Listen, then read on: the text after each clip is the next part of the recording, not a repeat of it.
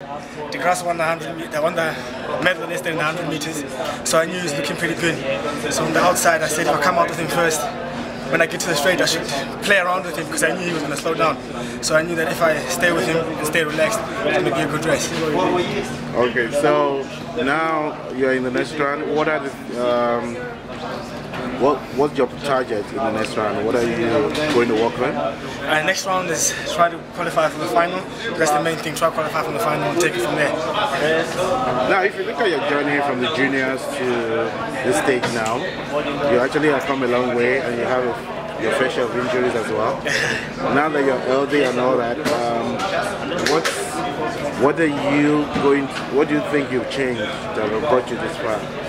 You know, previously in the previous years, I used to focus on the time, trying to run fast times early on. So this year it was more different, had a different approach. Try to come to the championship and try to actually do well, maybe get a medal. So my main focus was preparing for the championship, not the times. So basically, how are you looking at next year? Tokyo is the target for most of the athletes here? Oh, yes, that's a big target. Because the Olympics, so if you do well at this championship, it automatically you have an 80% chance of doing well the next year. So that's why it's so important to do well in this championship. Okay, all right. Thanks so much. We'll wish you all the best in the next round. Thank you. Well, yeah, just one quick one.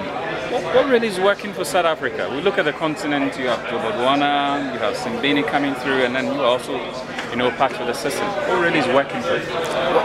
What is working for you in terms of your development? No, I think it's more of when you see the senior athletes do well, you also kind of have that thing of if he can do it, so can I. So it's just that thing because Wade, Akani, and also in 2015, they did really well in Beijing and then Rio 2016. So we kind of, I was still a junior back then, so the motivation for me to see our own South Africans that we live with every day do that well in Rio and the previous world champs. So it just motivates us to do even better in the next championship that we go to.